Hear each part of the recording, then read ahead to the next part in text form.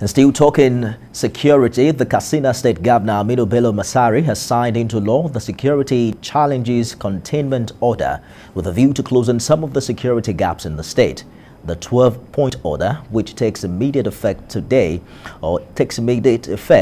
totally bans the transportation of cattle from Katsina State to any other part of the country.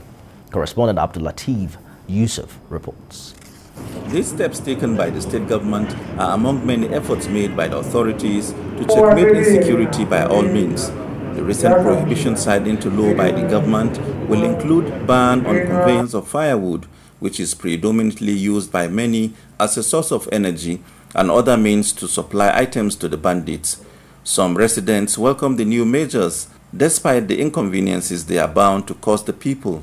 There has to be a measure that should be used to control the movement of these bandits.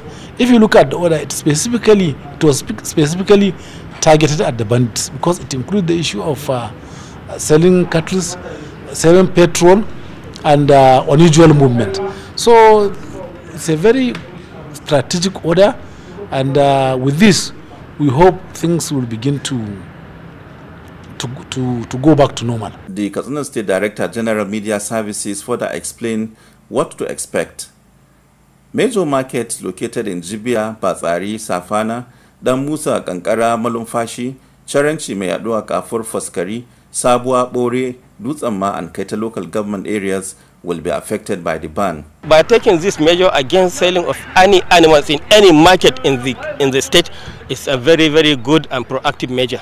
But even more importantly, you see, is the prohibition of sales of petrol in jerry cans, but even, like I said, more importantly, in some of the key local governments. The order also limits the sale of fuel of not more than 5,000 to motorists to only 2 designated filling stations in the front and local government.